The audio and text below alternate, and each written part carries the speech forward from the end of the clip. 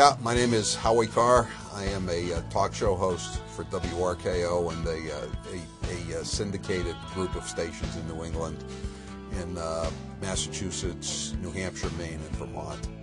And I'm also a columnist for the Boston Herald, and I'm the author of the book The Brothers Bulger, which was on the New York Times bestseller list for 11 weeks. It sold about 130,000 copies, and it's still available at fine bookstores everywhere.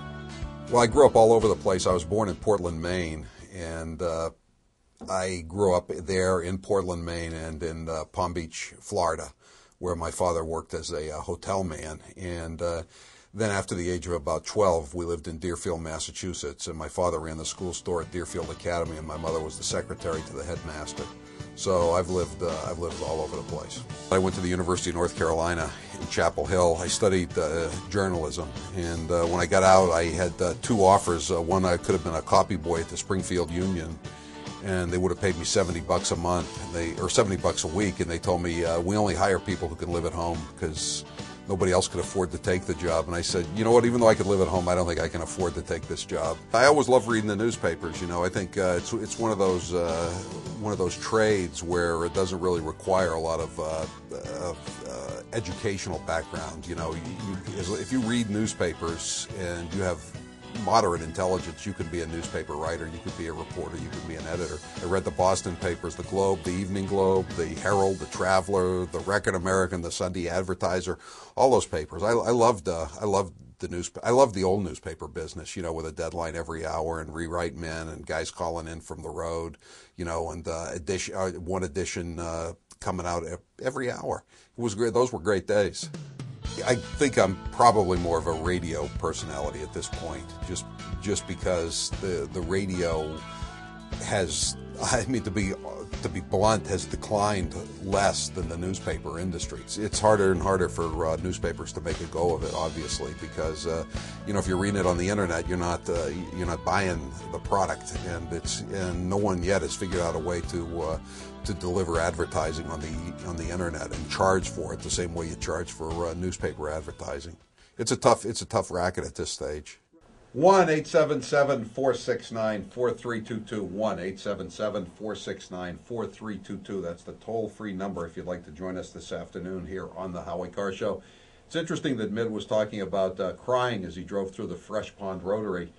I mean, it's always got to be more about entertainment. If I don't sound like I'm having a good time on the radio, the listeners are going to know it, and they're not going to be having a good time in their cars. And if they're not having a good time in their cars, they're going to change the channel to somewhere where they can have a good time.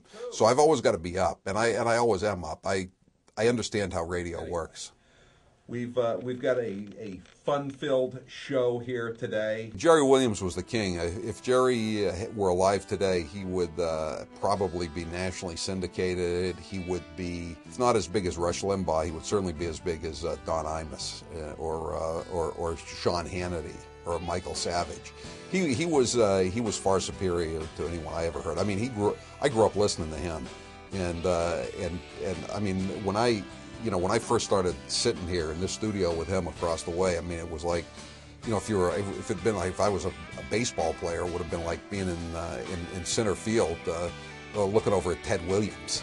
You know, I mean, to me, he was Ted Williams as far as radio goes, and he was the best. There's no question about it. I don't know how it's going to play out. You can't.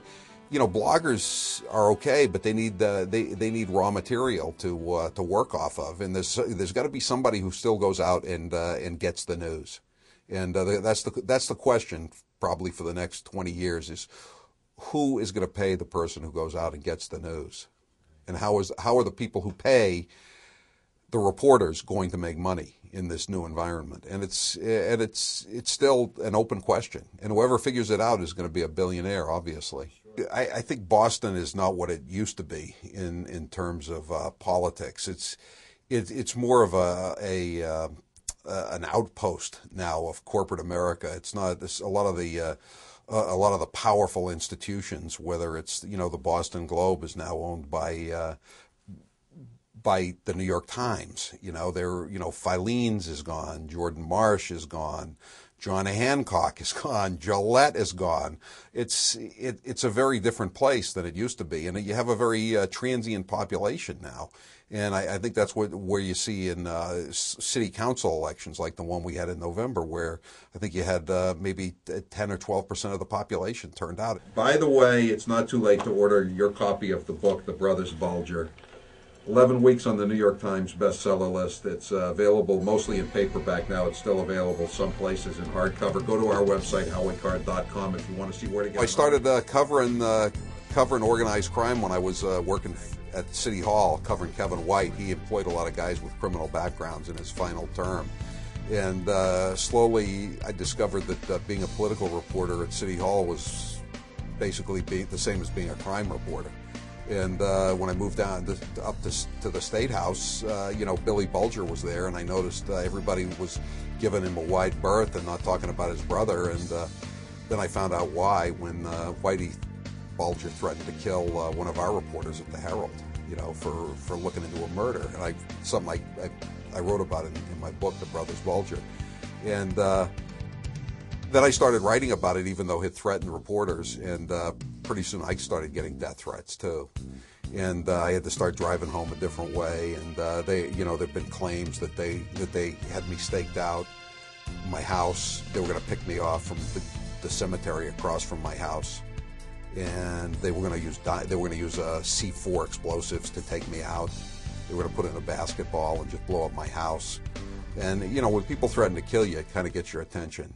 And if you would like to call and leave a message on the Chump line, that's the recorded voicemail message service of the Howie Carr Show. We may or may not play your message at a later hour of the show today. And Congress has mandated Wi-Fi internet in cars, and I think it's going to have the same kind of redefining impact on radio that the law that required FM radios in cars did back in the 1970s.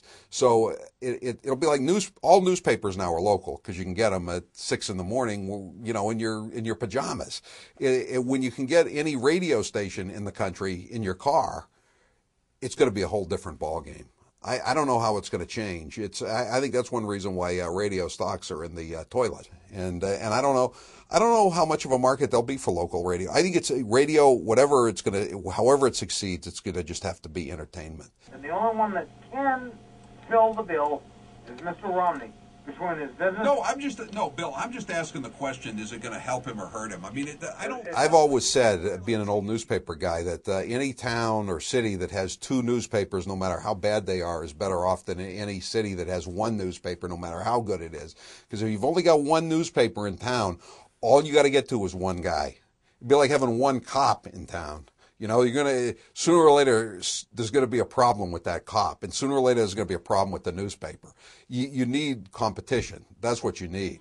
And this is what we have in the Democrat Party. Hillary's a traitor. Obama's a buffoon. Hillary's a buffoon. Huckabee is a shyster. I wouldn't buy a used car from him. Thanks. I got to hold you there, Bill. Thanks for the call. Michael, you're next with Howie Carr. Go ahead, Michael. Captain, how are you?